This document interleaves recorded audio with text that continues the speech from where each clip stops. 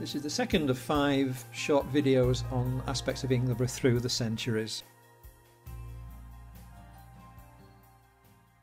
This is a very similar cairn to the one you've just seen, except this is not commemorating anybody, and the figure there on the right is giving it some kind of scale.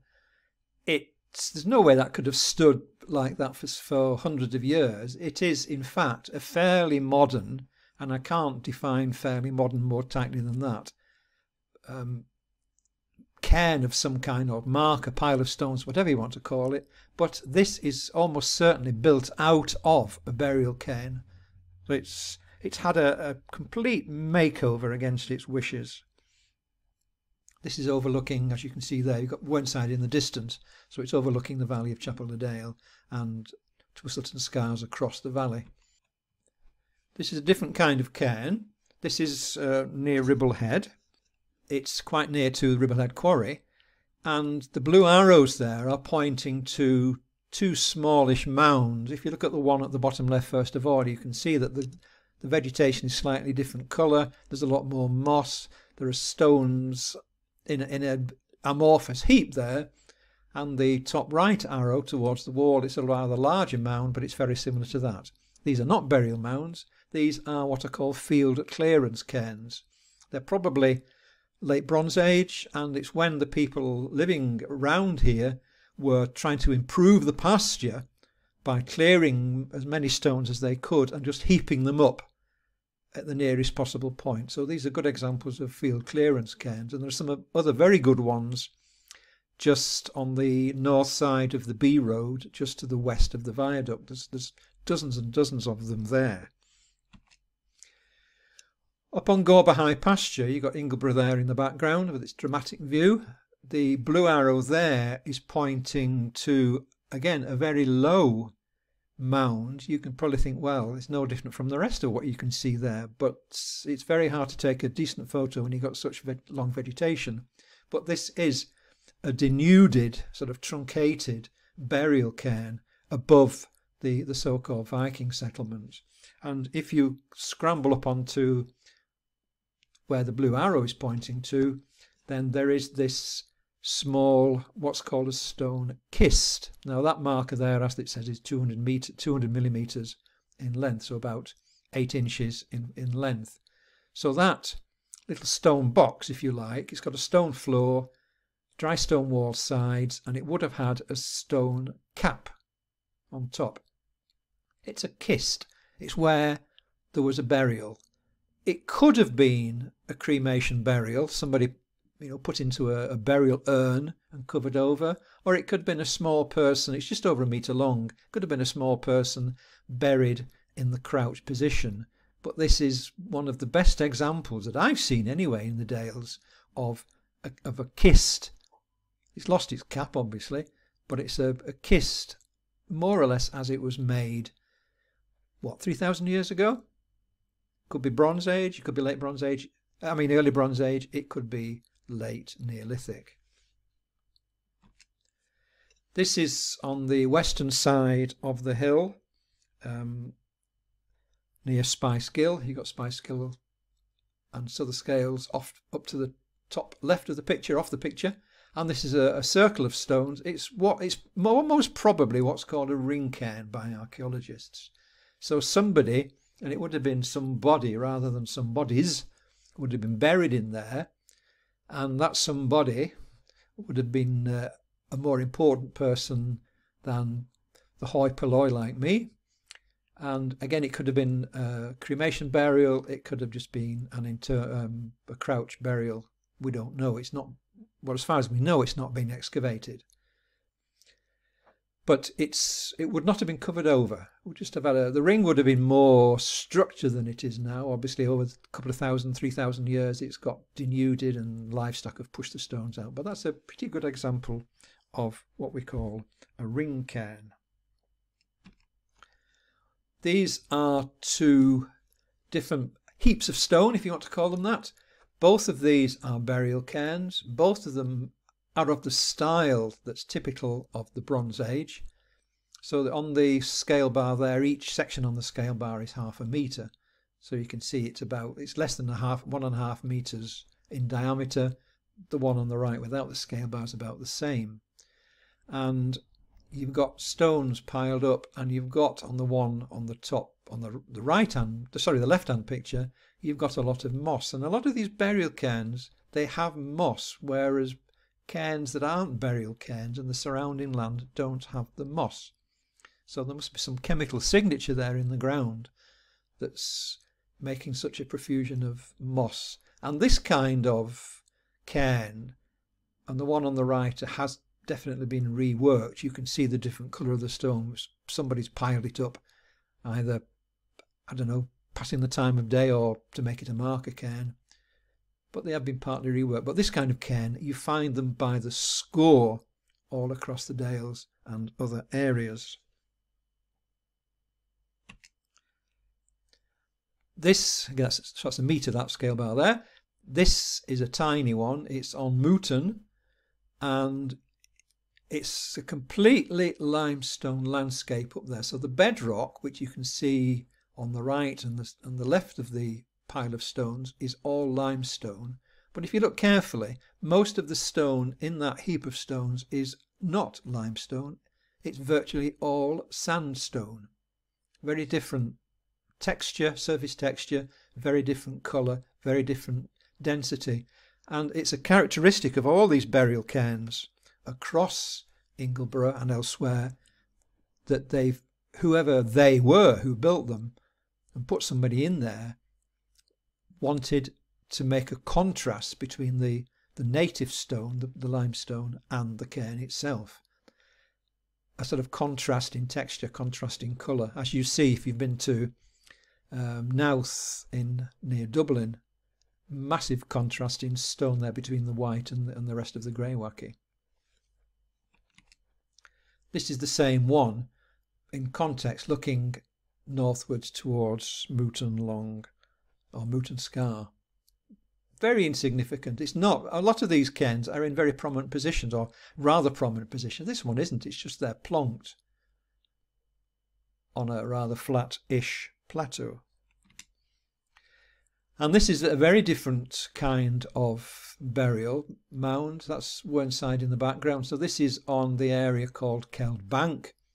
So if you climb over it and drop down the other side, you will come down to the main footpath from the hill inn going up to Ingleborough.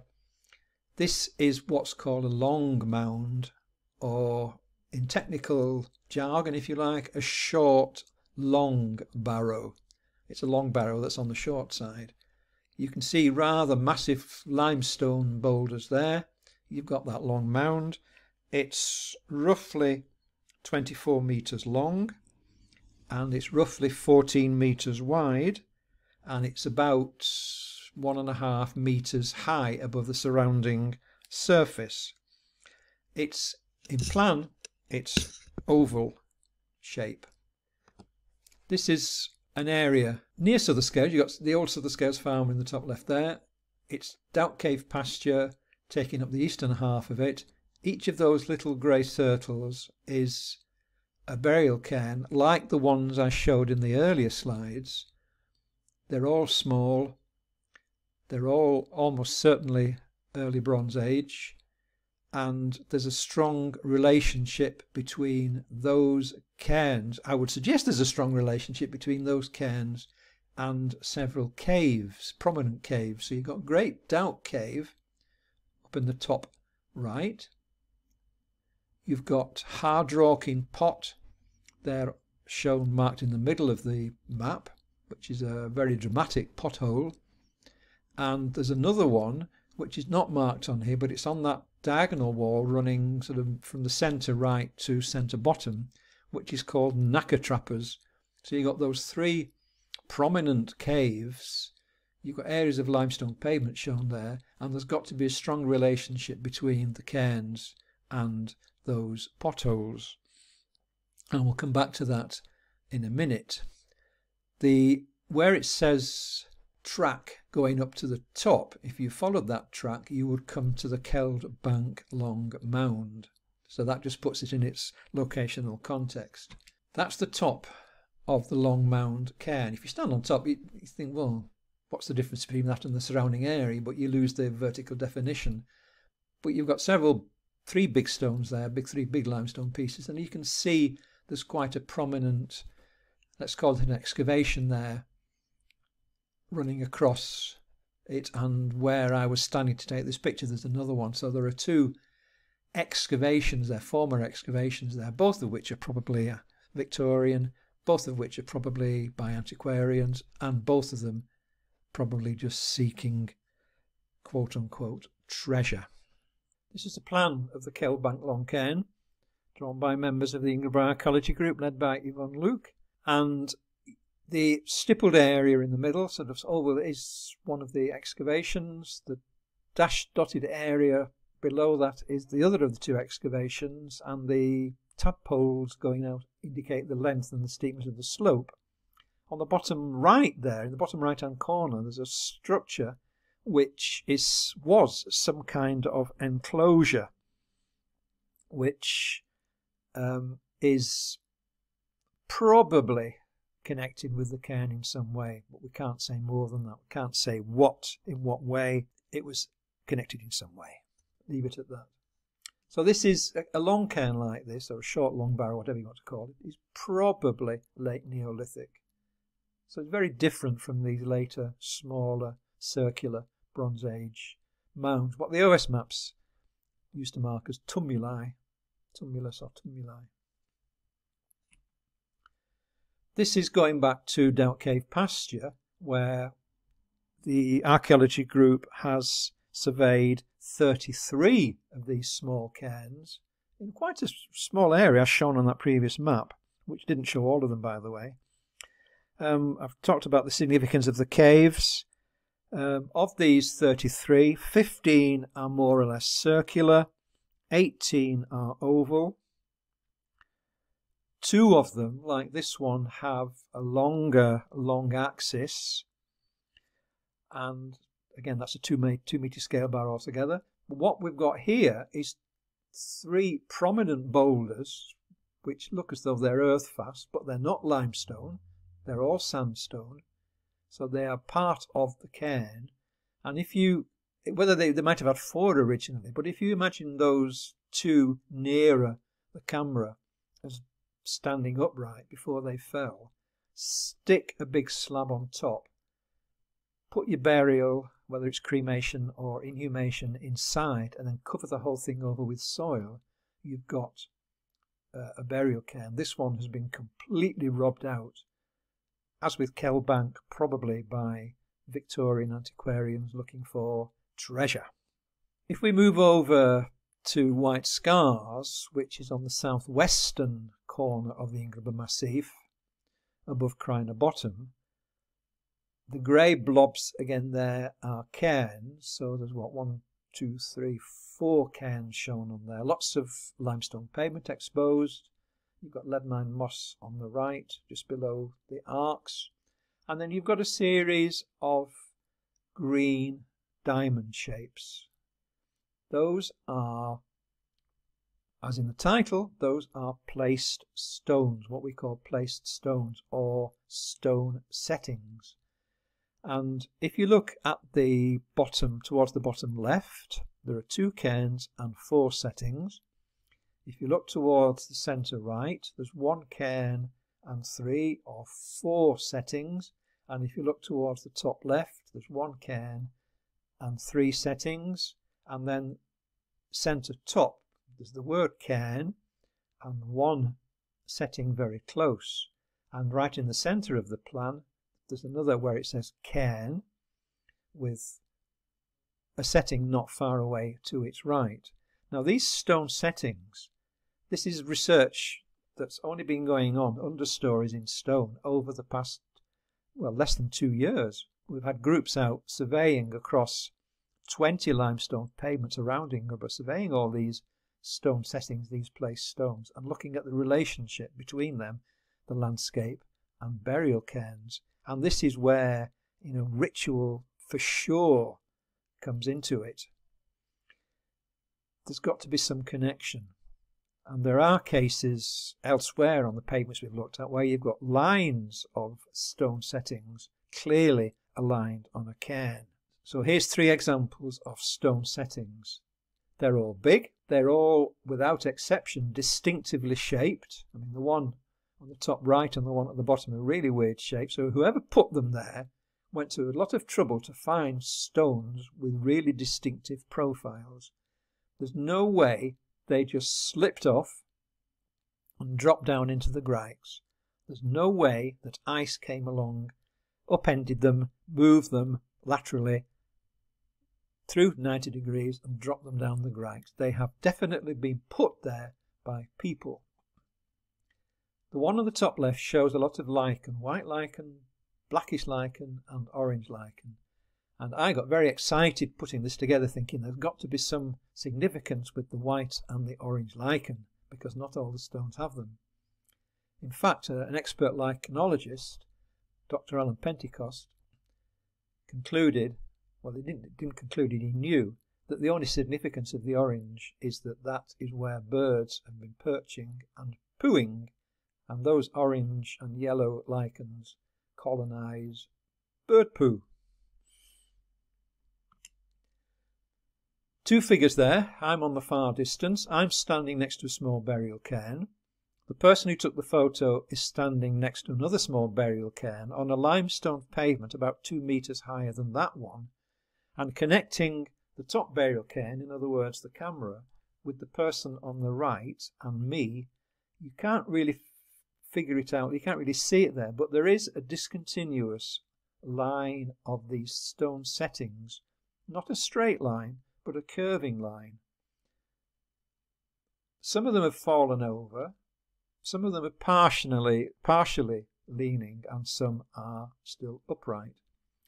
But it's clear from close examination on the ground that they were put there to connect the one cairn to the other. Now, don't ask me why they didn't go in a straight line. You can't answer that question. But was that done so that whoever was buried in burial cairn 1 could commune with whoever was buried where I'm standing through those stones? Is it some kind of way that people in the past who thought in very different ways from how we do, that ancestors could communicate with ancestors? A lot of the burial cairns, the smaller burial cairns, these round ones, and the settings, they're associated with limestone pavement, or with caves, or with fissures. So is this where liminality comes in, where we think of heaven being up in the sky, or on a cloud, I don't know, and we look up there to the past, to our God? People in the past, prehistorians will tell you, a lot of prehistorians will tell you, that in prehistory they didn't look up there to the gods, they looked down there. So were these the grikes in the pavements, the fissures, the sinkholes, the potholes, the caves, were they conduits to enable people living at the time to communicate with the dead, with the ancestors, with the spirits, with the gods? This is where liminality comes in. Are these liminal places? Liminal means sort of on the edge, in between. Again, it's quite a difficult concept to get your head around, and some people would poo-poo it, and that's their prerogative. But the fact we've got 20 pavements around Ingleborough, all with these stones, either in a line, singly, or in arrangements, and perhaps more interestingly, that work as a spin-off from our surveys here on the limestone pavements of Westmoreland, Crosby Garrett, Great Asby, Little Asby, and so on. You've got exactly the same situation there. These big stones, naturally shaped stones. There's something clearly important here. And there's a burial cairn on the skyline there towards the left. There's a line of fallen stones. You can see them just in front of the ranging pole. You've got some behind it, one still standing. There's a line of stones that slightly curves. It's 8 metres long, and you can't see it, but beyond that there's another line that's 8 metres long, where you've got, on top of the grikes, you've got little collections of sandstone pebbles. That has not all happened by accident. They've not got in there by accident, by the weather, by ice, by animals kicking it, by people burying sheep or anything like that. There is some aspect here of otherworldliness, of ritual.